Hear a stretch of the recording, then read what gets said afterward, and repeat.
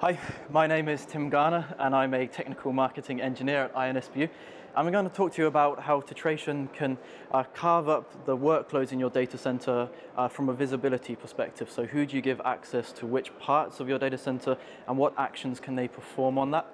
And then I'm going to talk to you a little bit about how we can actually enforce these policies right down at the sensor level itself.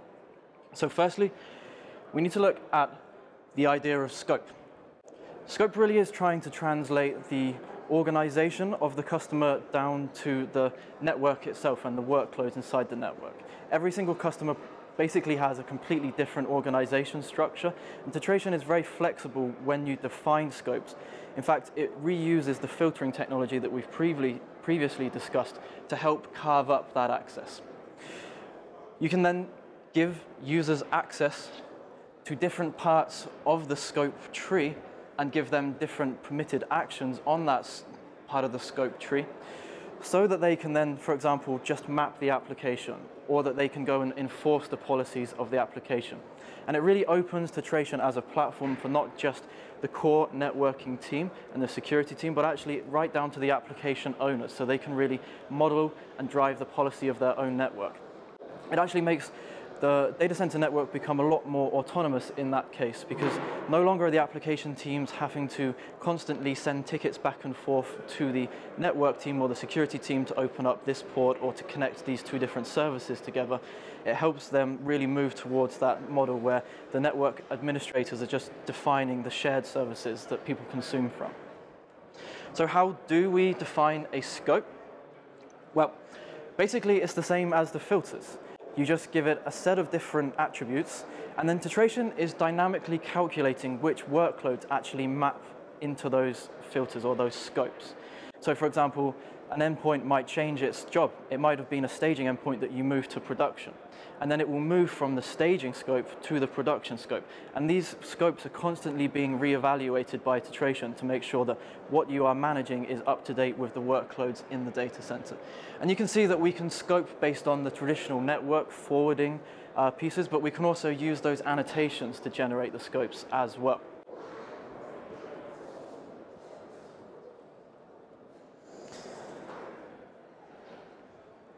Just a couple of little points to mention is that a workload can be part of multiple scopes.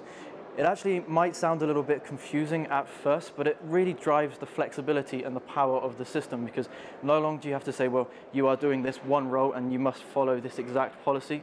That scope or that workload can be given different policies to, and that can be driven by different users. It becomes very powerful.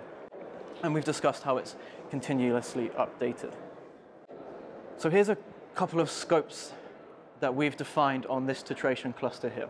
So we start at the root level to say, well, anything that's inside VRF1 is part of my default scope. And then I have 2 or 3 subscopes. I have my CentOS scope where the host name has to be localhost. I can define a scope using addressing as well, so I can say, well, anything in that 172.20/24 subnet except 163 is part of my infra. And I can say, well, these are my Tetration cluster collectors as well. And you can really divide it up like that, once again using those filters. So you can go right down to one endpoint when you're deriving your scope, and you can nest multiple scopes lower and lower and lower.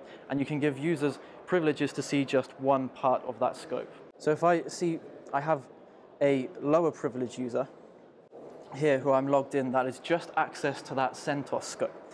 If I select a scope, all I can see is CentOS.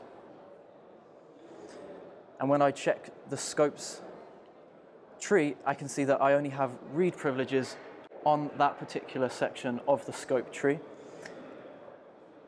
And when I go to my flow search, I only retrieve flows related to that part of the scope tree. It becomes really, really powerful when you're trying to divide up your data center network and give access to different teams that work inside that data center. So now you have these scopes, and you have the map of the application. At the end of the day, you really actually want to take some action with that level of insight. So what we can do is define policy in intent. So when we're talking about intent, we're saying, for example, well, I just want to stop anything that's non-production talking to production. I don't really want to tell you what subnets are production. I just want you to dynamically work out which IP addresses have that production tag. I might just want to say, well, only anything inside the HR scope tree can access the employee database, and no other application can ever access that employee database.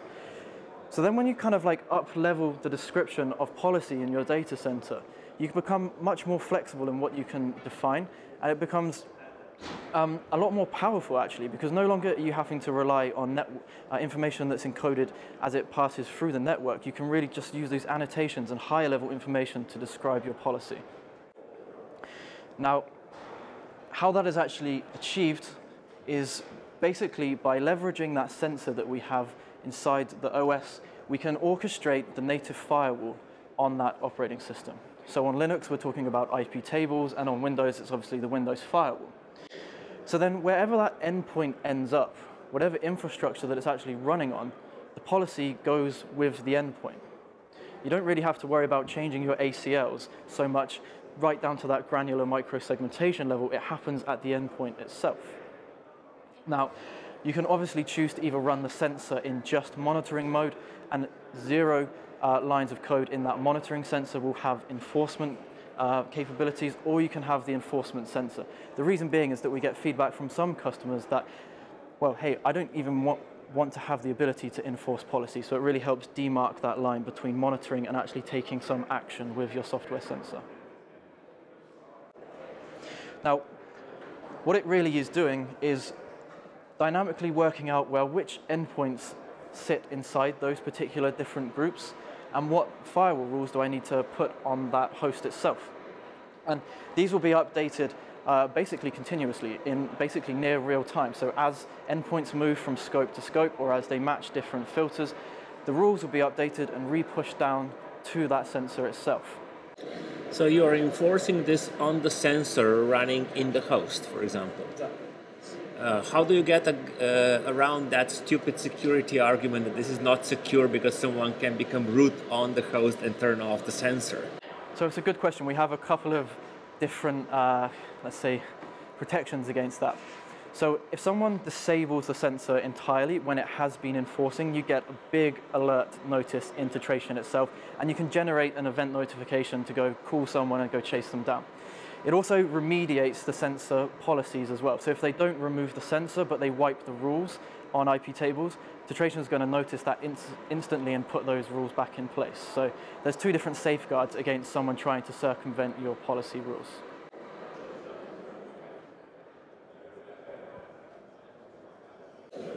I'm positive Felix Lindner will find a way around that, but yeah, okay.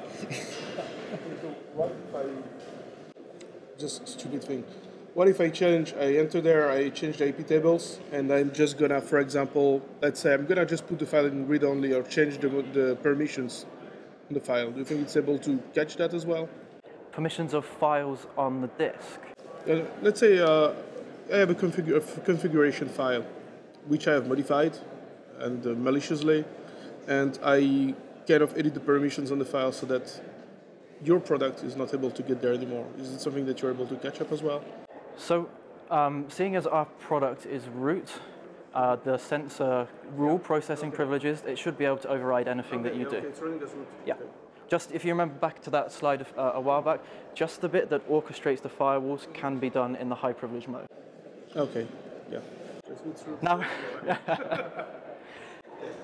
Now there's an interesting dynamic in the data center policy world as well, in that there's different teams that have, let's say, overruling say, the final say at the end of the day. So InfoSec basically is the final person that says, well, no matter what you want to do as the application owner, I don't ever want you to open port 22 to the outside world. So we order the application policy workspaces in Tetration from top to bottom, and then we discover if there's any conflicts or clashes, and we automatically resolve those conflicts based on the priority of the workspace order. So InfoSec policies can go at the top. The application owner can even try and open port 22 to the outside world, but the InfoSec policies are always going to be overriding that application owner's. Do you report on those conflicts? We do have a level of reporting into the UI as well. And then similarly, we also have the concept of shared services. So most data centers probably have AD and DNS and NTP shared by every single application, or someone might open up a database that different applications connect into. So Tetration allows you to offer a public service when you're an application owner. And then when other applications want to connect into that service, it generates a notification between those two application owners and says, well, hey, this WordPress application would like to connect into our AD server, and would you like to accept that connection request? You can either do those manually, or the application dependency mapping algorithms will detect that it is trying to reach this service and generate that notification between the two. My final demonstration will be just to show you that we can take the policy that we've discovered between two different groups. So here, for example, we would like to enforce that my localhost CentOS VM should be able to talk to my Tetration public cluster. We can enforce that policy and we can monitor that policy as well. So if we start to see traffic that is stepping outside of the policy, you can watch that and you can get alerts and you can immediately remediate the breaches or perhaps just the anomalous traffic. And then finally, you can monitor every single endpoint and see exactly what rules have been put in place on that endpoint. And you get very detailed monitoring from Tetration. Okay, so sorry I was a bit rushed at the end there, but I'd like to thank you very much for your time today. Let's hope we speak to you soon.